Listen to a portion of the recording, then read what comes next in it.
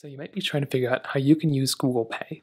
Now, doing this is actually very, very basic, but there's a two-part system to this. One, it's actually using the Pay application or the Google Wallet and having it set up and everything, and then actually paying it for it when you're actually going in a store or whatever.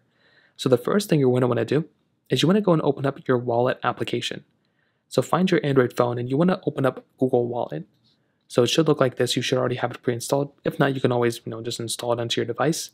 And when you come into the application, it's going to give you a few pop-ups, but then you're going to come into this particular panel.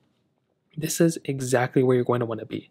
So you can see that it'll tell you can get fast and secure, everyday essentials, whatever. What you want to do and what you want to find is a little option that says, pay quickly and securely, or adding a payment method.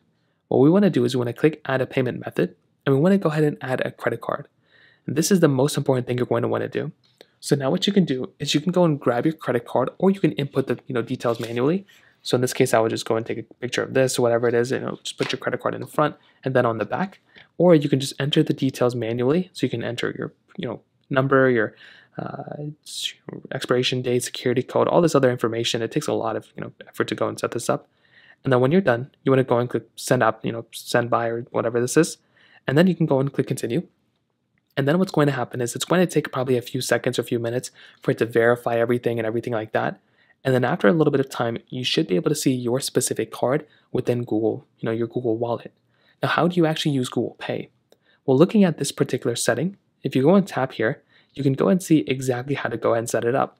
So anywhere there's a little G Pay or the Google logo and then the Pay, icon next to it, that basically indicates that that particular, cash register or that payment method does take Google Pay.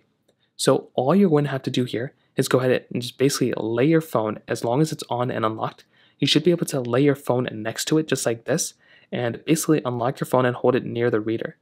So at that point, just hold your phone next to the reader. Let's say this was the reader. I just hold my phone next to it, and it will automatically, kind of see that it's basically utilizing my specific Google Pay. Now, after a little bit of time, it's, once you see the little check mark, that's going to indicate that your phone is good to go and you've already unlocked it, and that's it. And then from here, if you already have a card, you should be good to go, but you can add a card if you want to as well. But that's pretty much how you use Google Pay. If you have any other thoughts or questions, let me know in the comment section below. Hit the like button, that would mean so much, but definitely hit that subscribe button. More importantly than everything else, I love every single one of you guys. Hopefully I'll catch you guys in the next video.